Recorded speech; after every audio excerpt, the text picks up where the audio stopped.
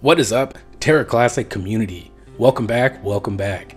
Today I'm doing another update on the Terra Classic token. We know that as none other than ticker symbol Lunc. I do gotta let you know I'm not a financial advisor, never WhatsApp anybody in my comments, but do remember to drop a big like on this video as it will help get exposure on the Terra Classic project, the Terra Classic burns, and the Terra Classic community. Also, do consider subscribing as it will keep you up to date on cryptocurrency news.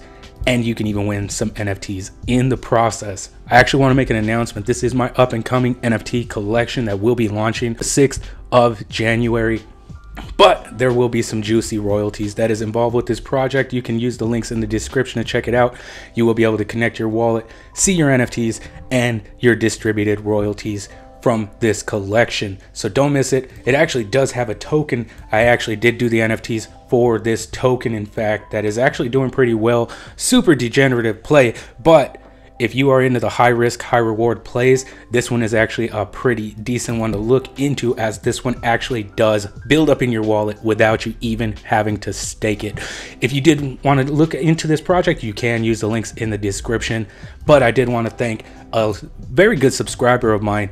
I am actually making this video for him. He did post in my comments on my last video and was asking for me to make a Lunc update. So this one is for you. I want to thank you for being a good subscriber. Just want to dedicate this video to you. Let's get into the day. Does look like Lunc Classic is in top 100 still, top 50 even, ranked number 40. So despite everything that it's been through, it does hold its pretty strong. Does hold pretty strong. Looking at the 30150 range right now, 200 million traded over the last 24 hours. It does look like 200 million of that has came out of the centralized exchanges. Decentralized exchanges does account for 458,000. Market cap sitting just under a billion at the 895 million range. We have been pushing downwards lately, but consumer confidence does remain high across all the major exchanges: Binance and KuCoin, Kraken, and let's see, these are the bigger exchanges. Top 5 exchanges does really account out of 3 major exchanges. So pretty good information to know. Looking at some information that we do have, holders do actually continue to climb. It does look like 12,090 holders since the last time I've checked it out. This has really climbed in holders considerably, so very good to see. Looking at Investor Observer, we do have a 63. I will refresh that so you guys know that this is an up-to-date score, but we are actually scoring in that top half of cryptocurrencies again, looking moderately bullish, scoring higher than 61% of cryptocurrencies in the short term. Very good to see. Bottom half in the long term, but not horrible, not horrible indicators right here. Slightly bearish, risk gauge looking neutral. That does appear to be what we have from Investor Observer. But if we do head on over to Coin Codex, we do get some pretty nice price predictions. They are pretty bullish in the next 3 months. It does look like 6 months they're not expecting a whole lot, but 3 zeros with the 3, I would definitely take that one. We did get a massive update. Binance, the world's largest crypto exchange by trading volume, has announced changes to its voluntary burn mechanism on Terra Classic Lunc trading fees, reducing Lunc burning by 50%. In an update made on Wednesday, Binance revealed that as part of the changes to the Lunc burn, it will now burn 50% of all Lunc spot and margin trading fees, as opposed to the previous 100% effective December 28th.